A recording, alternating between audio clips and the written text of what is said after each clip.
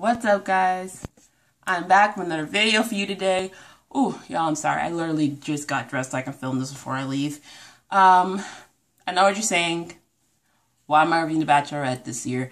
Well, since, C19's basically taking out a lot of content for a lot of us on this platform, we got to resort to different means. And, I'm a viewer of The Bachelor, Bachelorette. I've been watching since Ben Higgins season. So, yeah, I've been tuning in. I sometimes only just watch reviews because the seasons be boring at the beginning. And it doesn't really get to, the drama till later. But since your girl needs content, I definitely want to go ahead and review this.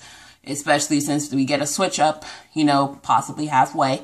So, yeah, I took some notes. And it wasn't really a lot for the first episode as expected. We know that the next 2 or 3 are going to be a lot, especially with what we've heard about Claire leaving and Tayshia coming in and just everything going on. And based off the promos that they released during last night's episode, this is going to be a lot. This is going to be a lot. And, I know there might be some new Bachelor, Bachelorette people watching me. First of all, hi, nice to meet you. Name's Simone. Second of all, I'm not that up to date with everything Bachelor Nation, so please show me mercy. And 3, considering, Bachelor Nation in the past, any kind of racist comments or threats that y'all might make in my comment section or might send me for messages, I will block you. I will report you. Just a heads up, because apparently y'all, thing with black people reviewing this show, y'all don't like what they say. So let's just put that out there. Had to do some housekeeping before we start. Anyway, so we get the opening promo of what we got from the commercials. Dale is emphasized so much. It feels they know that we know already. They know that we know. Reality Steve didn't have to tell us this. But the fact that y'all are kind of basically spoiling it for us, it's just we know it's Dale. You're just putting it in front of our faces. We aren't that dumb. And the new clips we're getting is Claire quitting. The guys reacting. We even get to see one of them is there going to be another Bachelorette or are we just going home? So we get some stuff pre-quarantine. We go back to February. Claire gets the call from Chris Harrison. It's oh my God. Are y'all trying? We can tell they're trying to reenact when they gave her the call. Because it's how's the camera conveniently in your house? And then we get the whole press run of her doing interviews and doing her photo shoot. Thankfully they got to do promo stuff before quarantine happened. We get to see Salt for at the beach. And then we cut to an ambulance chaser and COVID hitting California. And we get the recap of Claire from one Paula season in Bachelor in Paradise. They kind of left off her stuff from Winter Games, which some people say that was when she was a mess. So I'm guessing they want to make a positive picture. Anyway, April, California was in shelter in place. Claire's visiting her mom who has Alzheimer's. And I really like that they put a human aspect to it. People think people come on the show just to get, clout for social media. A lot of them are trying to find love. And I understand her wanting to have her mom basically see her get married. Because the thing is with people with Alzheimer's, they remember days on and off of who they are, who are the people in their life. So, yeah, that was showing a true side of what this pandemic is doing to people. She can't see her mom because she's at risk. So then cut to June. Production's back on. They're moving everything from Anaheim to Palm Springs. Now, I've been to plenty of La Quintas. La Quinta Palm Springs, that ain't Lone La Quinta. That's a resort. That's a straight resort. Just like the Madison Resort. We then have the men in quarantine, them getting tested. This is back when they were still using the long swabs where everyone felt like they were touching their brain. I used the short one when I did the self swabbing at CVS. We can get some clips of some contenders. We see Easy, who was my favorite. We see Kenny. We see Blake. We see Yusef, who I'm already dubbing as the Luke P of the season. I do not trust him. And I think some of us kind of catch it in the trailer that he's the one kind of going off on Claire, calling her the oldest Bachelorette. I don't like him. I don't like him.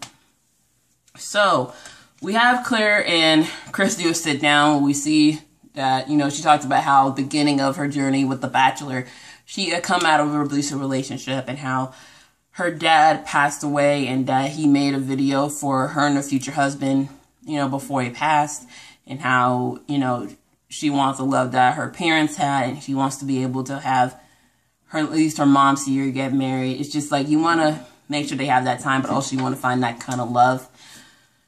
And then we cut to the meeting of the guys. So I'm not going to go over every single person. I'm just going to go about the ones that made it to like round 2, week 2 actually. So we have Ben, the Army Ranger. He teaches, you know, Claire how to do like deep breaths because, you know, they're both nervous. Then we had Riley, the attorney. He had the one with the good pickup line. He was the lawyer with the good pickup line. Just a side note, I couldn't help but think of which ones would be good contenders for Tasha when she gets there. I marked them on my list. Then we had Jack C., the addiction specialist. We had Jordan M., who's the cybersecurity manager. Calls himself a tall drink of water. But, sir, you couldn't get longer pants from that suit. I understand suits are different, but sure, we could have got some longer pants. We could see them. I'm not trying to say his ankles were ashy, but like you could tell. You can tell. We can tell when you're ashy, brother. Then we had Jason, the former lineman, did the tribute to when Claire was on One Policy and she came out with a baby bump. I remember that from the trailer back in the day. He did that with Claire. Then we have Ivan, the aero needle engineer, and it shows that he is bilingual. So I'm like, okay, all right, you'd be good for Tasha. Okay. Then we had Kenny, the boy band manager. Now, boy band manager, are we talking about like moderately kind of mainstream, like a Why Don't We? Or like garage band performs at the school dances and the neighborhood festivals type of boy band manager. But yeah, he had a dog shirt. He had a shirt of Claire's dogs. So that was a cute one. Brandon the roofer. Didn't really feel anything. Nothing. Then we had Blake, who is the male grooming specialist. This was y'all's fancy way for saying he's a barber. It's a fancy way of saying he's a barber. My goodness. Then we had Bennett. Well, actually, no. Let me just mention this. Tyler, the lawyer. He pulled up in the station wagon and living up to the reputation of Tyler C. We're going to talk about him later. Then we had Bennett, the wealth management consultant that pulled up in the Rolls Royce looking all James Bond, whatever, all the bougie and whatnot. So he made it through. I'm guessing he's going to be a possibility of staying long term, because usually the trick is with the show, they give us the clips of the season in the trailer. That's most likely the contenders of the season that'll make it very far. I don't know if we're going to get a different trailer for Tasha. Probably. So, yeah. Then we have Blake, the wildlife manager. I think that's the what? They're two Blakes. I'm going to confuse them. Both of them made it, but I know one of them basically talked to Hannah. Alright, so then we going to cut to Joe, the anesthesiologist. You know, have to pick up one. I'm here to save your life and all that. Then we have Garen, the journalism professor. You know, journalism professor. Ain't nothing wrong with a smart guy. Then we got Easy, my favorite. He comes through a sign saying, your future husband. I'm like, there you go. There you go. Former football player. He's currently a sports management director, sports marketing director. So his energy is great. Then we have Jay, the fitness director, that shows up in a straight jacket. Now, I don't know if y'all telling us that he's going to be like the one that goes too far, the one that kind of is like the oh goodness one. But someone pointed out in one of the reviews that it's Mental Health Awareness Month, and they had a guy coming out in a straight jacket.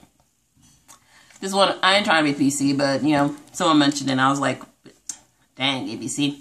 Okay, we have Chase, the IT account specialist. He shows up in a whole night suits. I'm just like, bro, you could have just come up in a horse. That would have been extra if you came in a horse too. Oh, that would have been so great. Then we have Damar, the spin cycle instructor that comes out in full parachute gear. I'm like, okay, all right. I see you. I see you go far. Okay. Also, another thing. Y'all, Unreal, the TV show off of Lifetime, it spoiled a bunch of stuff that The Bachelor how they operate behind the scenes. Y'all know that all the guys are in the same limo. You don't get 31 limos. You can't rent that. ABC ain't got that money. So basically, they're all in the same limo. They all exit out at different times to basically meet Claire. Some of them will bring their own rides. So they just want the first introduction to be kind of like the funny moment to get, stand out in Claire's attention. So then we have Ed, the healthcare salesman, comes in an actual bubble. We got Yusuf, the salesman that brings the cookies. This is the guy that was talking about his daughter. And I feel like he's going to be using the daughter as an excuse. I'm sorry. He seems like a manipulator. I really think that. We have Jordan C., the software exec. Zach J., the cleaning salesman that had the whoopee cushion in a ring box. I'm like, are you going to propose right now? But he had the whoopee cushion in a fart box, so he's a jokester. We had Brandon, the real estate agent, and then here comes Dale. Dale, the former pro footballer. Child, Claire was enamored. Love at first sight. Even so, she said, I think I just met my future husband. I'm like, girl, really? Really? Are you sure that was love and not lust? Because it's easy to confuse the two.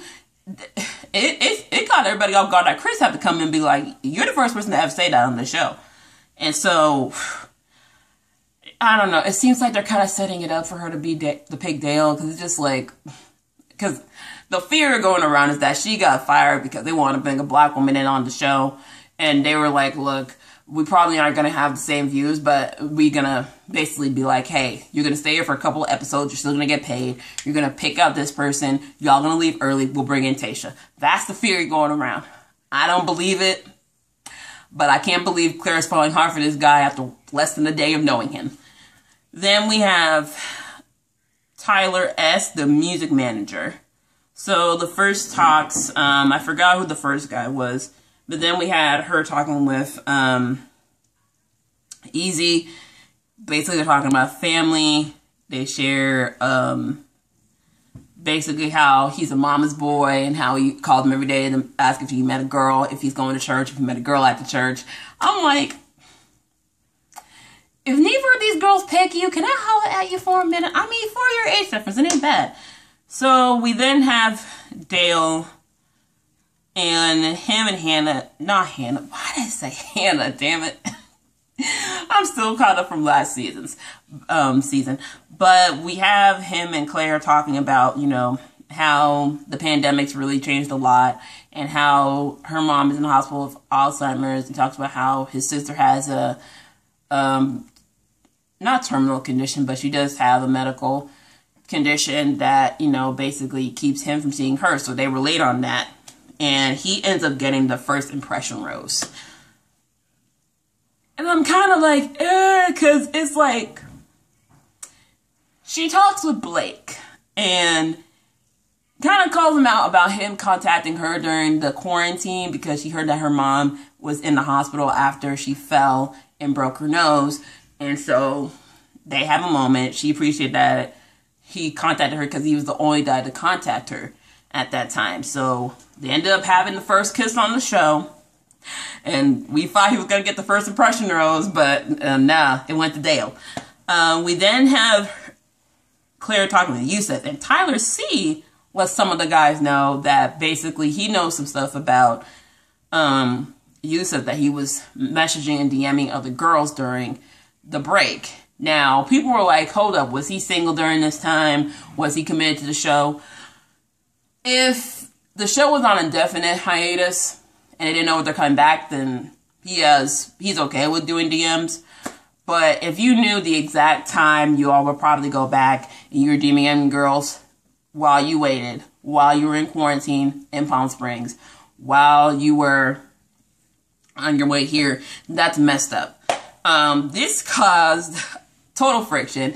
Yusuf was like, okay, I need to clear my name. She's like, can I talk to you? She interrupts her talking with, I think it was Riley the lawyer. Was it Riley the lawyer? Yeah, he interrupted her talking with Riley the lawyer. And basically, Claire's got the two of them sitting down to figure out what the heck's going on. The guys are pissed off because that's cuts into their time to talk with Claire. Like, it's night one and they got to deal with drama already. Because night one, basically, if she don't know you like that after maybe an hour or so, and I think they had the whole night because it was literally morning by the time they got to the first rose ceremony, then you're basically gone. And so they were pissed. Even after that whole discussion, they were pissed. Claire was like, listen, what's going on? Kenny said that he knows people from his hometown that basically said that Yusuf was messaging him. Yusuf's trying to be like, look, I'm not trying to have someone tarnish my name or anything. I'm here for the right reasons. We already know you're not. But Claire basically is like, you know, I'm not here for this drama. I have more men I gotta go see. And then we get to the rose ceremony. So Paige, the chef, Robbie, the insurance broker, AJ, the software salesman, and Tyler C are all cut. Now, they said like 4 were eliminated, but from what I could tell, there were different people cut, because I know she didn't call Mike or Jeremy or Chris, AJ, Robbie, or Paige.